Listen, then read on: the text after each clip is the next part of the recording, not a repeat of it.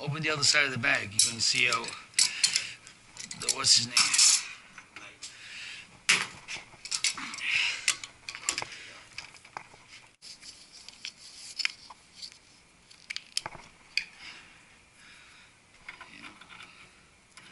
It's just temp, just a little for now. We'll tie it up. You can start tying that up if you want.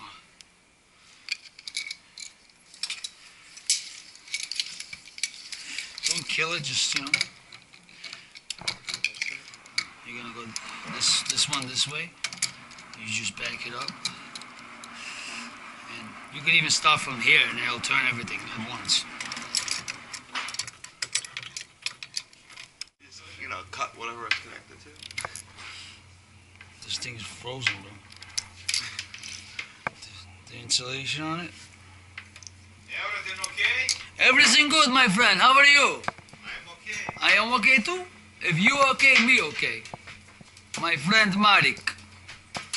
Okay, so we're gonna shut this off, and we'll use this guy. Let me get hold up actually. We're dead here. Nah, boy, Klein is good because I abused the shit out of a couple of my flatheads. I use them as pry bars and stuff like that, and I've never it failed me. Okay. All I'm doing is I'm taking the power from here. It's for the laundry room, the laundry machine. Disconnect that for now.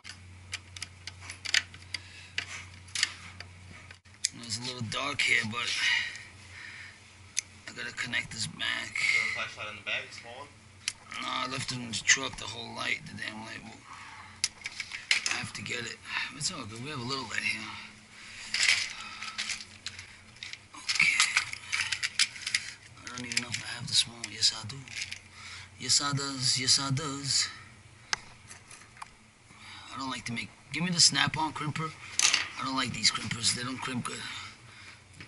You see the big snap-on. It looks like Klein. Live, man. See, I use my tools. My tools are clean, but see the little black marks on it there? Steve Lab busts my balls all the time, saying my tools are clean. I want to show you some of my Knipex, and I have this in different sizes.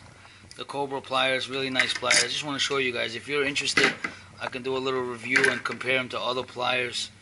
It's my Knipex setup right there. And I got this one. It's a regular channel locks. And also, they actually make this for Craftsman, which is this one right here. It's Craftsman, made in Germany. It's the same exact plier. They just made it for Craftsman. But and of course, I throw in my snap-on crimpers over there. This is my freaking snap-on. But I have other Knipex pliers. If you guys are interested, I can do a little review on them. They're really nice. I just love this ergonomical handles. They feel nice, man. They really do. But if you're gonna carry an MC bag, this is not the type of handles I would recommend because you're limited with space and it's kind of difficult to like stuff tools one over the other. You know, you can get the regular handles, which is this type, and actually it looks like this. Got my 208 single phase going into the contactor. Okay, right there. I apologize for the lighting. Just sent my helper to go get the drop light.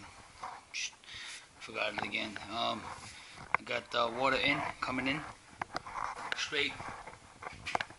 This is water supply for additional washing machines. They're just here in case they want to add any extra ones. So I'm just using that water coming in, and then water coming out straight into the drain, into the laundromat drain line. So one of the subs asked me what type of light this is. This is a Pro Light Electrical, model number RTL30. You can get a better one than this. There's another one similar where all you do is they just sell the light portions, LED lights, and you just add it to any old drop light. It kind of screws on like a light bulb. I have a better one than this one. There's another one I have, higher lumens. but that's what it is right here. Pro Light Electronics. You can get it on Amazon. It's like 20 bucks. Okay. All right. So I got just connected straight to the contactor, and I got my wires connected to Y, fan, reversing valve, and R. Seems like it's connected, but it's just gonna. Okay. So let's see. We start. Actually, it's starting now. Take a look at the amperage. I might have to open it up a little bit more. Do me a favor, stay by that valve that I got cracked. Actually, wait, she's looking good, actually. Wait 1 second. I don't know if you guys can see that. Let me shut off the light.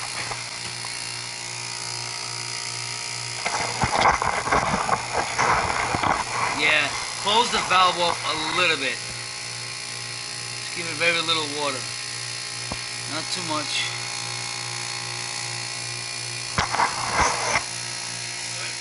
Yeah, it's a little cold. Okay.